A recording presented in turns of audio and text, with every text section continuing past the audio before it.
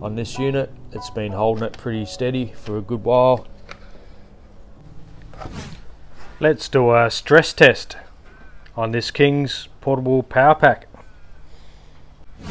Today guys, we're going to be pushing this King's power pack to its limits, so stick around.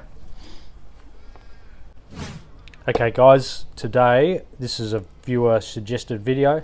So today we're going to see how much we can push out of the cigarette lighter ports, how many amps we can get out of it. I'm going to use my little watt meter here. I'm going to hook it up to this little power board here and see if we can boil 2 kettles at once. Hopefully we can get up to around the 15 amp mark, which he's hoping that we can get out of this power pack for a little bit of use for a SUP pump. So we're going to put this to the test today, see how much we can get out of this port. Alright guys, all hooked up. This is fully charged, as you can see.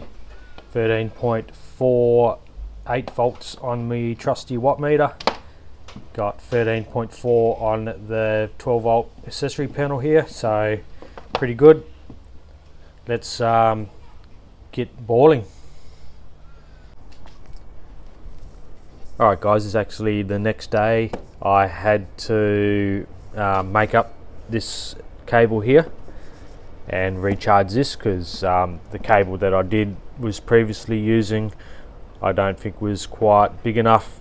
Yeah, so I made this other cable up last night. I got this charged back up again, 3.47 volts as you can see, so we're ready to run this test again. We'll get this one here started. High, starting.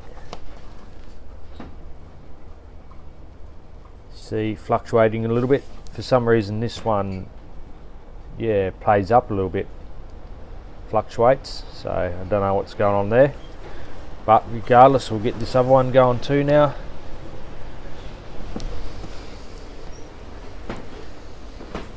As you can see, it's holding the voltage a lot better than the previous test with the smaller cable. I think it pulled it down to like 11 volts, so it's holding the voltage a lot better now, which is good. You can see we're pulling momentarily, we're pulling past 50 amps here guys. 15 amps, sorry. It's 15 there, 15 there, 185, 183 watts. Starting to settle now. So there you go, we're pulling over 15 amps, 180 watts, and it's pulled down to 11.7 volts now. So it is pulling 15 amps guys. 15 amps coming out of one port here. If you can see here, it says 12 volt 15 amps out, so we're pulling right on the limit of that. 180 watts. So definitely this cable's, yeah, doing a lot better. So here, there you have it mate. If you wanted to run your pump, SUP pump at 15 amps, then this will run it by the looks. You will get a good voltage drop on it though, but if you're only running 15 amps momentarily, then this may work for you. Keep in mind that pumps do have a pretty high startup current when you first run them, so yeah, once they start up, then the amps and the wattage will drop down. I plugged in this other port here to a watt meter.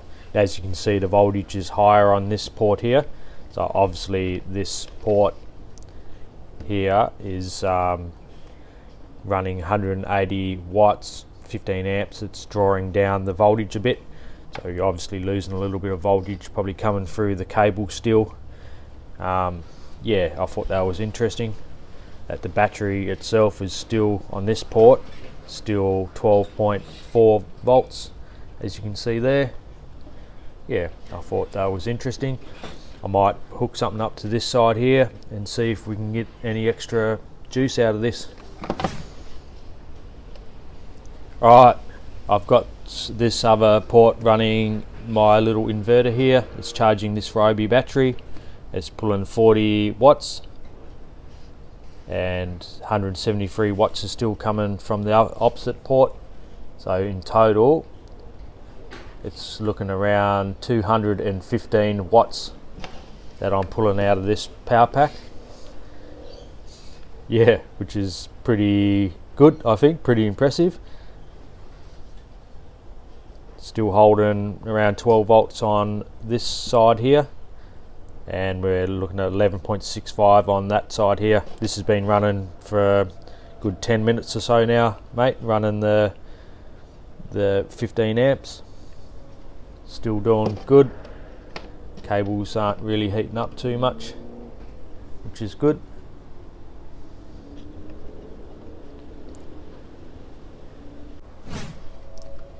If you guys are finding value out of these videos, give us a thumbs up. Consider subscribing to the channel. I really appreciate it, guys. It helps get these videos out there. You're the champions. Thank you.